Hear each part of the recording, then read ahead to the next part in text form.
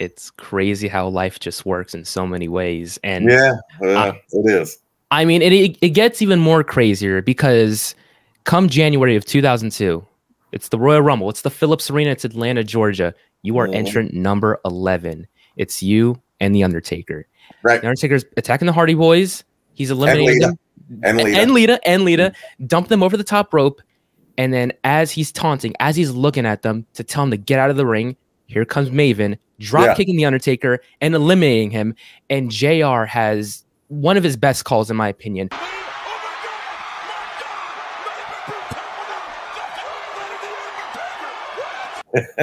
Having that opportunity, what was it like working with Undertaker? Because he was the one who created the spot, right?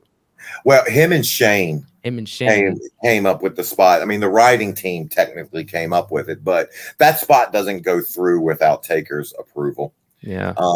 And then just getting to the arena earlier that day to go over the spot, I still remember his graciousness. And I think one of the reasons I try to be the way I am, especially to young and aspiring, is because I remember what was bestowed upon me when I was in that position. I remember I would not be sitting here talking to you right now if not for the graciousness of Taker. And just obviously I'm grateful, but I got to I remember I flew out of Cincinnati that morning and I was thinking, because I didn't know, I was like, they'll have me probably in the Rumble. They'll have me come out and immediately get thrown out. And that'd be the end of it. Easy. And just having my world just, changed in a night. Because I knew once they told me, this is what you're doing, I knew immediately this was a big spot. Like, I mean, and I've brought it up to people before. What if I miss? What if I don't hit him? His back's turned.